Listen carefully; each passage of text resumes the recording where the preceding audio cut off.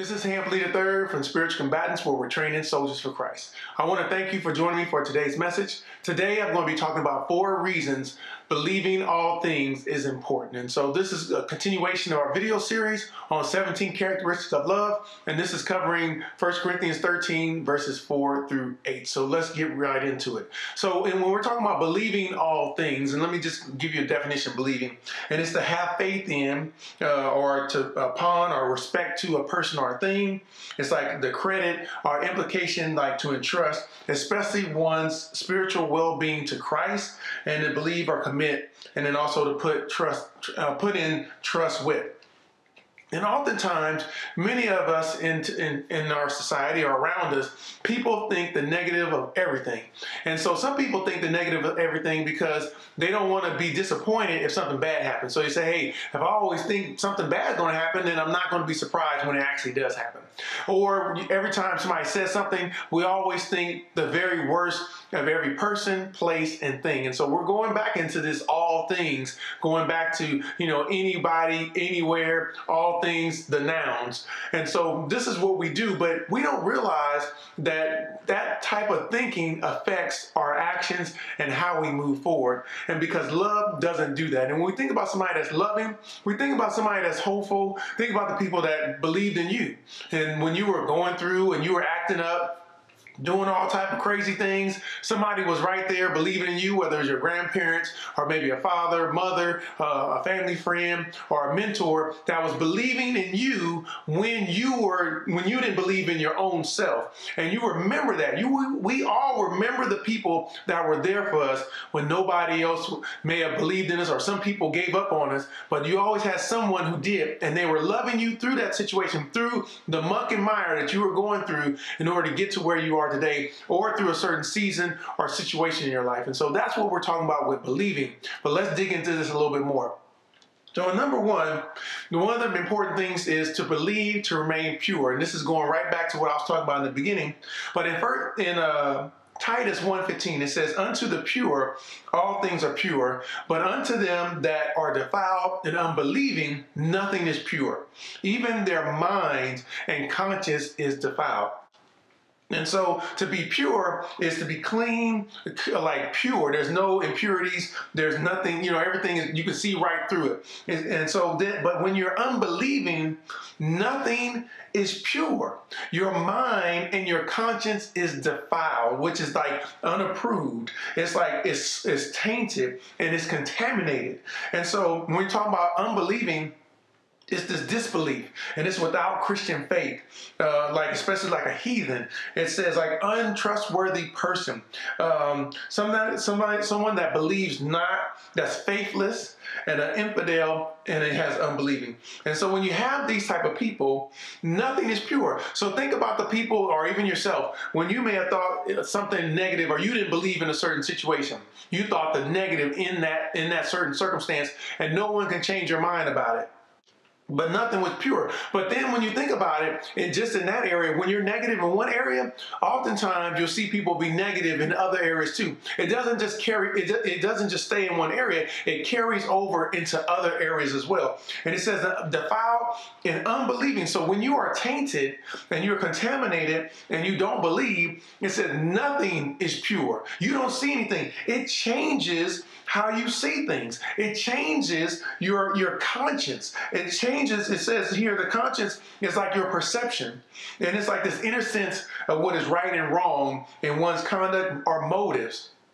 And like the complex of ethical and moral principles that controls or inhibits the actions and thoughts of an individual. So everything you do, your perspective, and we see people like that, and even if we assess our own lives and take an inventory of ourselves, we may find that we were the same way. And in every area, we begin to think negative about a lot of different things, a lot of different people, a lot of different situations. And it's hard for us to be able to believe that something positive is going to come out of what's going on in front of us. And what I hear and what I see is becoming my reality, instead of me believing for something positive to happen by faith and hoping that something good is going to come out of that. Because when I believe it, then my actions will align with that.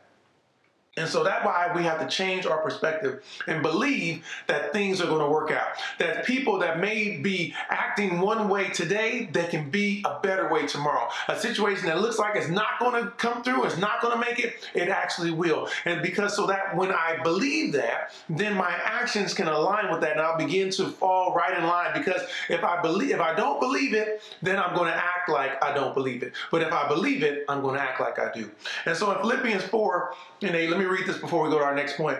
It says, finally, brothers, whatsoever things are true, whatsoever things are honest, whatsoever things are just, whatsoever things are pure, whatsoever things are lovely, whatsoever things are of good report, if there be any virtue and if there be any praise, think on these things. And so it's important that we begin to think on things that are positive as opposed to things that are negative. And this is really a challenge for us because of how many of us were raised. Even when we're in the church, we've still been having a negative attitude and a negative demeanor about different things. And in that area, many of us have never changed. We had the same demeanor from when we came into church about different things, about the same stuff, and nothing's ever changed about those certain situations, and it's affecting our ability to believe God in certain areas, which winds up affecting all areas. So, and I'll get into that in a second. So in number 2, it says here, you are what you believe. And so think about this. Your actions show what you believe, and you will act on what you believe is true in your mind. And so when we see someone acting out, and then they say that, hey, I believe this, but their actions say they believe that.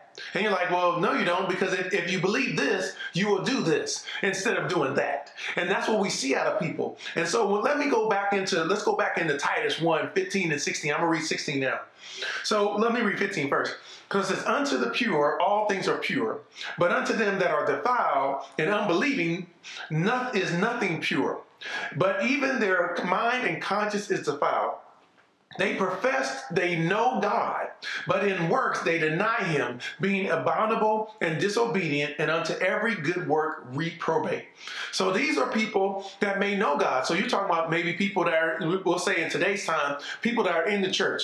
They go to church faithfully. They're always there. They're professing that they know God. People on the street, hey, I believe in God. I know God. But then, because they're defiled and unbelieving in their actions, nothing is pure. Remember that in verse 15, their mind and conscience is defiled. And because of that, even though they say they know God, but in their works, they deny him. So these are people that say, hey, I believe in God, but they're doing their actions, and the fruit that they're bearing shows that they don't believe. And they act as an unbeliever, as a sinner, as opposed to someone that's seeking to live a separated, consecrated, holy, and righteous life unto God.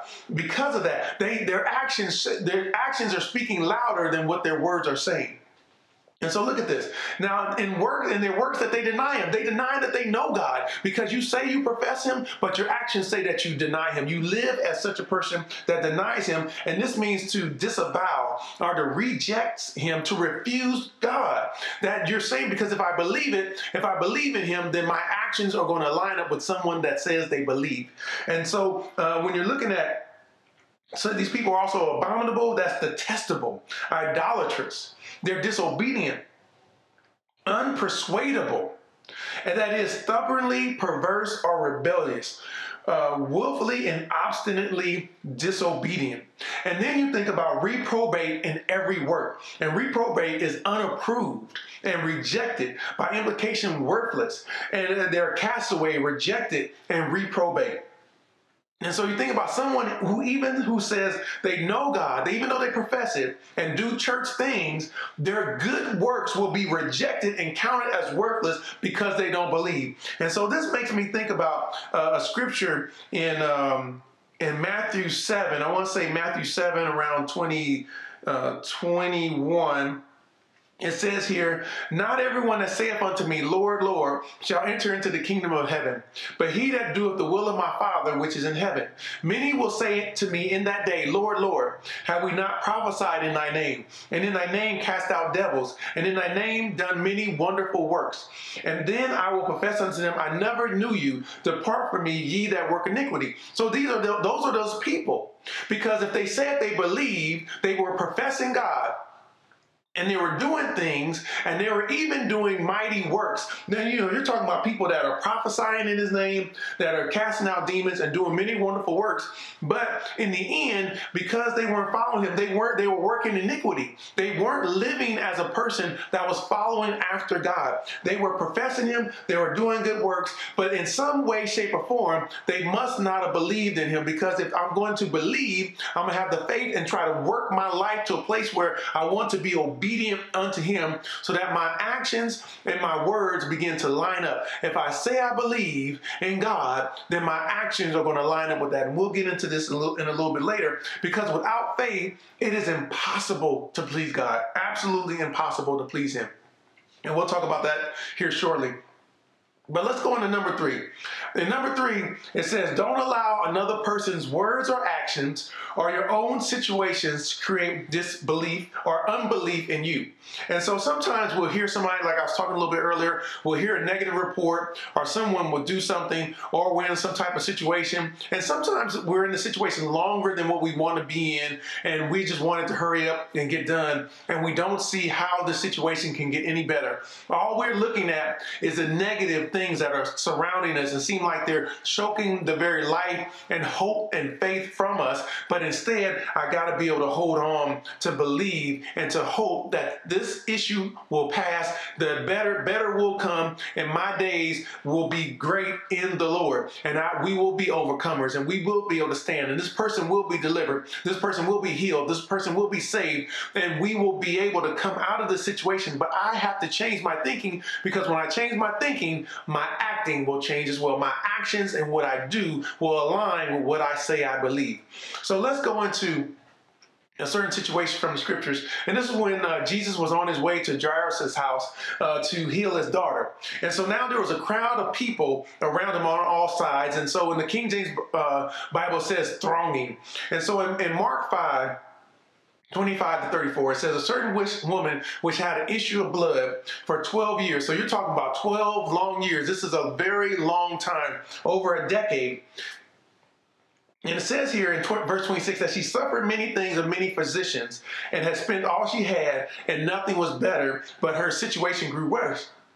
So here it is, she's suffering things of physicians. So I'm going to the doctor to get better, but that physician makes it worse. I go to another person and it makes it worse. But in the end, I'm spending everything I have. So this had to be a very significant issue if she was willing to spend everything she had searching for a solution to be healed. And so after 12 years, you think about it, I've suffered for 12 years, I'm going through, and all these things are making my situation worse, and now I have no money. I have no means to be able to maybe support myself or to be able to continue searching for solutions. And so this may be like my life sentence. The rest of my life may be lived with this certain issue. But she hears of Jesus. And so when she hears of him, she came in the press behind. So the Bible doesn't talk about, what she may have went through that process, but she didn't give up. She didn't give up on the possibility of her being healed. She heard of Jesus and must have knew of him and what he has done. And so now she's going off into the press. So now, Jesus is like surrounded by people. People are all around him, but she comes through the press. And then she touches his garment, and she said, if I may touch his clothes, I may be whole. And think about that. Think of the faith, the belief. I don't even have to talk to Jesus. If I can simply touch his garment, I'm going to be healed. And even though it doesn't say where she was in the crowd, but she's pressing her way through. If I can just touch the hem of his garment, if I can yet touch his clothes, I'll be healed. And in verse 29, straightway, the fountain of her blood was dried up, and she felt in her body that she was healed of that plague. And Jesus, immediately knowing in himself that virtue had gone out of him, turned to him in the press and said, who touched my clothes? And the disciple said unto him, thou seest the multitude thronging thee, and sayest thou, who touched me? And he looked around about to see her that had done this thing. But the woman, fearing and trembling, knowing what was done in her, and came and fell down before him and told him all the truth. And he said unto her, daughter, thy faith hath made thee whole. Go in peace and be whole of thy plague. Again, your actions will show what you believe, and you will act on what you believe is true in your mind. And that was for this woman. She believed, even though her situation grew worse, even though she ran out of money, she didn't have nothing left, she still had hope to believe when Jesus came by. So that's something for us to take on. Sometimes we just look at a situation, we could be going through something for a couple months, maybe a week or two, and we're ready to give up. But let's not give up. Let's hold fast and endure and just be dug in. Now, regardless of what's happening, regardless of what I see, I'm going to keep believing I can be healed. I'm going to believe my friend can be healed. I believe my family member can be healed. I believe this person will be delivered. I believe my family will be whole. What is it that you need to believe God for today? Don't stop believing. Keep believing regardless of what you see in front of you. Don't allow what you see to dictate what you're going to believe. Walk it out by faith, just as we see here. So number 4 is to believe in Christ and walk in victory now and in eternity.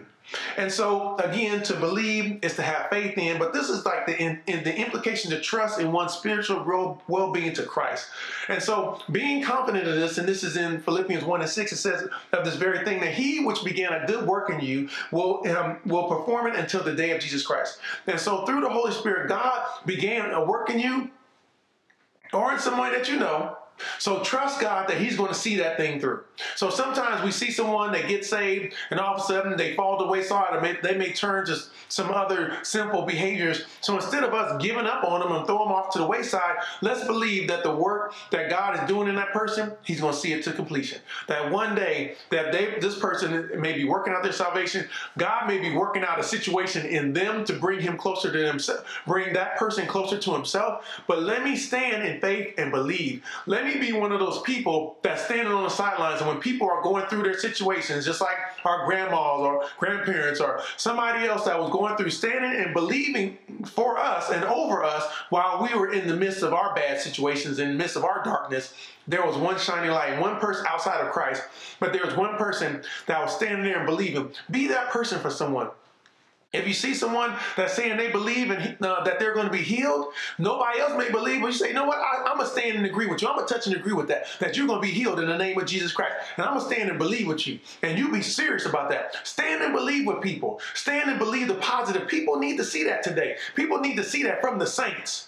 From the believers, the disciples of Jesus Christ, that we believe and stand and believe that one day, whether it's today, tomorrow, one day we will see deliverance, and we will be on the other side victorious in Jesus Christ. Not only just for now and what we're going through, but also in eternity with him. That's where we all want to be, but we're all going through this situation of life so that we may be overcomers of all the things that we're experiencing, that we can live a victorious life, showing that we're being obedient to him. So we're not like those that were in Matthew 7, but we'll be standing for those that are on the side when Christ says, well done, thy good and faithful servant. And that's what we all want to do. We all want to see, well done, thy good and faithful servant.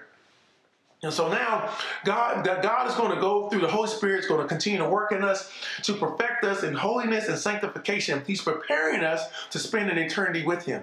And so some of the things that he may bring us through, he's bringing us through, or even people that you know, because he needs to purge something out of them. And so he'll bring them through a difficult situation. It may seem tough, but he's meaning to bring something out. He wants, through that situation, through the diverse temptations and situations, developing patience, experience, and hope, and making sure that you begin to work out your salvation with fear and trembling, that you may be molded and shaped in the image of Jesus Christ. And he's doing that for all of us. And some things he's going to remove from our lives, but there's a lot of things he's going to say, I need you to go through, because when you go through that situation, now you can be a testimony, a living testimony, not just of the healing. He may touch you and heal you, but then he may have you go through something so that you can go back and encourage your brothers and your sisters that go through the same exact thing.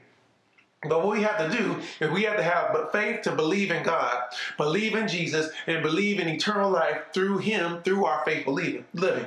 So in Hebrews 11:6, it says, "But without faith, it is impossible to please God, because he that cometh to God must believe that He is, and He is a rewarder of them that diligently seek Him."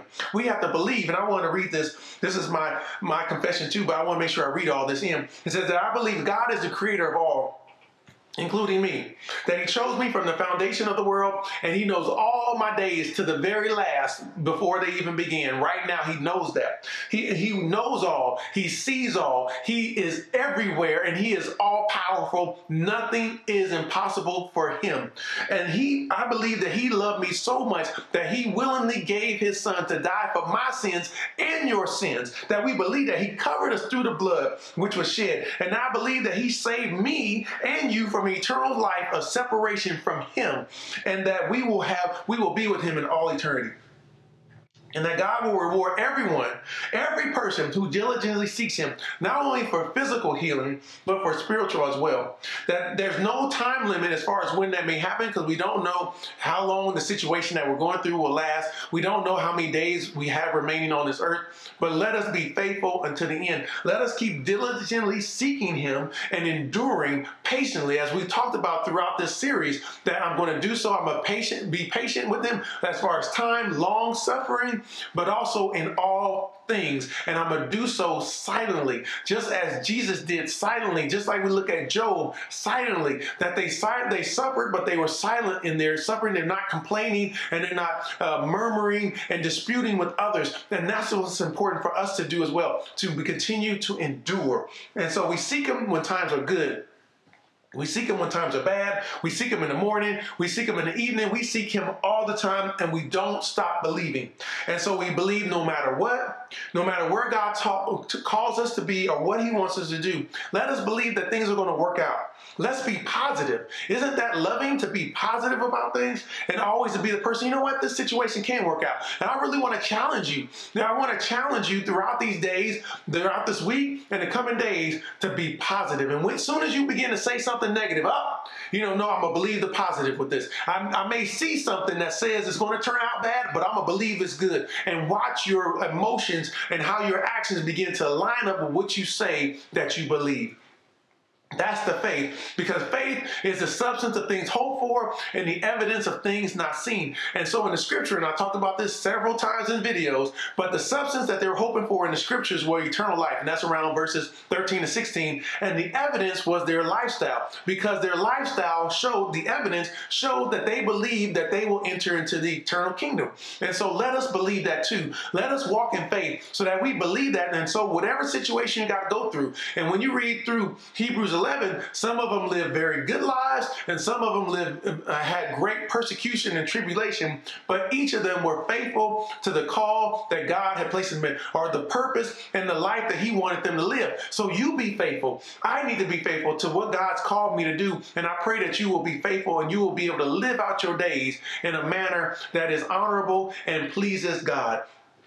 So don't allow your circumstances to cause any type of disbelief or distrust in God. Let us endure to the end, and let us, as Proverbs says, to trust in the Lord with all our heart, to lean not to our own understanding, and in all our ways acknowledge Him, and He shall direct our path. And I pray that God will bless you. Take some time to really consider this video and consider some of the other videos that we have also in this series. And I pray that through this series that you will begin to believe all things. So if you have any questions, concerns, or comments, please hit me up. Like this video. If it blessed you, share it with your friends, and subscribe to our YouTube channel to receive more videos just like this. And until the next time, may God bless you abundantly. God bless.